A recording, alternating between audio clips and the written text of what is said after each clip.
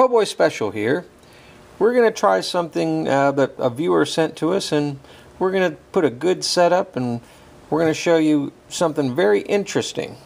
We're using our North American Arms Black Widow 22 long rifle and a 2-inch revolver. Here's the rounds here. It's a Federal bulk pack. The Federal bulk pack is a 36 grain copper plated hollow point. Alright, what's the setup? Alright, I'm glad you asked, and I'll show you.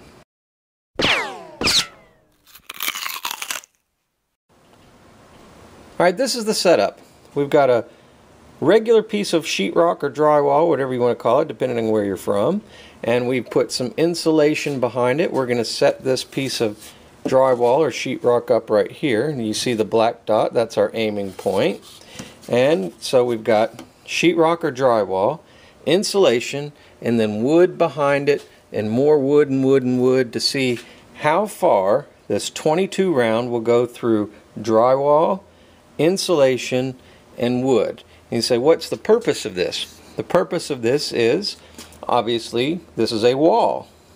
Maybe it's in your home, maybe it's in your apartment, who knows where. But let's see if this round will go through this, and then insulation, and then wood, and how far.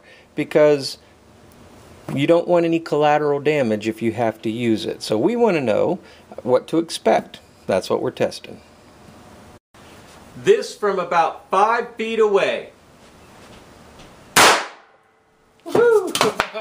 All right. All right, here are the results. Obviously, there's a hole in the drywall. Did it go through? Yes, it did. There's the other side. All right, let's keep going. Here's the insulation. Let's remove the insulation and see what's behind it. And do we have a hole? Yes, we do. Yes, we do. There's the hole right here. So we do have a hole. All right, let's see if it went through this first piece here. There it is. Let me turn it around. Yes, it did. We have an exit hole right there. So it did go through this thin piece of wood and into the next one. Wow, that's kind of impressive. Here it is here. You can see the insulation right here. And let's see if it went through this one right here. Did it go through? No, it didn't. So it's somewhere in here. And I'll start digging and see if I can find it, and we'll see how far it went in.